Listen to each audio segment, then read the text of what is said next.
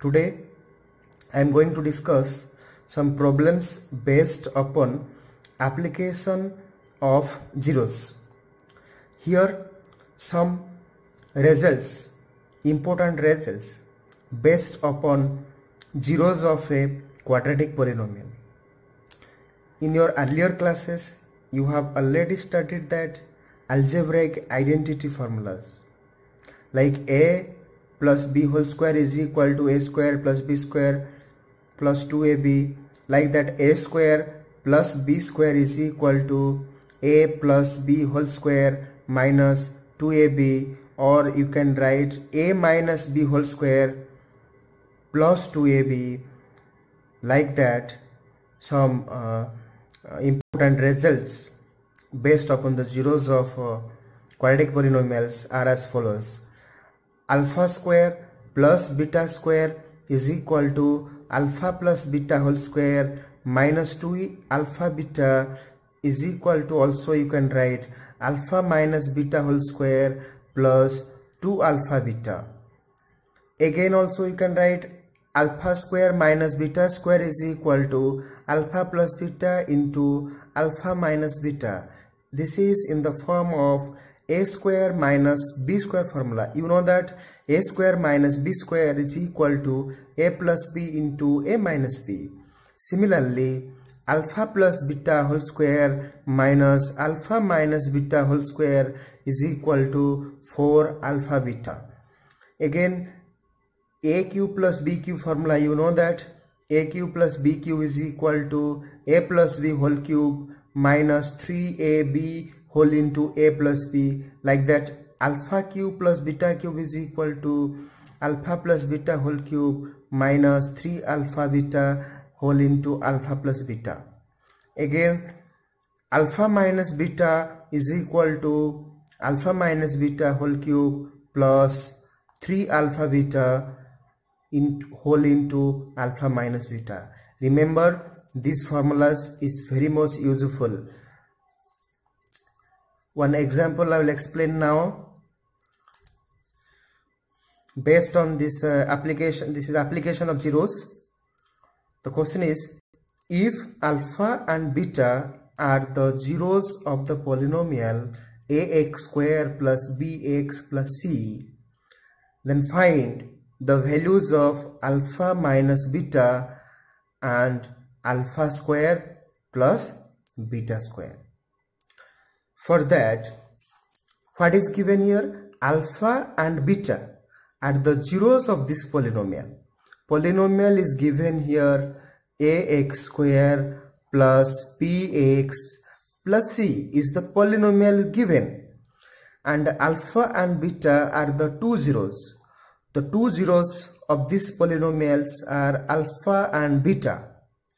So you know that the sum of the zeros of a quadratic polynomial is equal to minus b by a. So you can write alpha plus beta is equal to minus b by a. And product of zero also, you know that product of zeros of a quadratic polynomials is equal to c by a. So you can write alpha into beta is equal to c by a. What given to find? Alpha minus beta is given to find.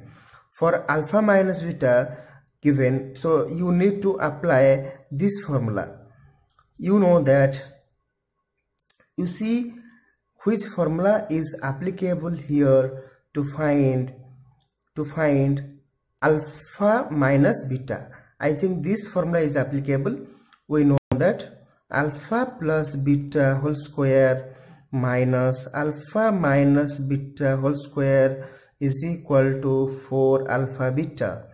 That implies in place of alpha plus beta you can substitute minus b by a whole square minus alpha minus beta whole square, because this one you need to find is equal to 4 into, in place of alpha beta you can write c by a. That implies this minus alpha minus beta whole square you send that side, this one you bring this side. So this one you can write a minus b by a whole square is equal to b square by a square minus 4c by a is equal to alpha minus beta whole square.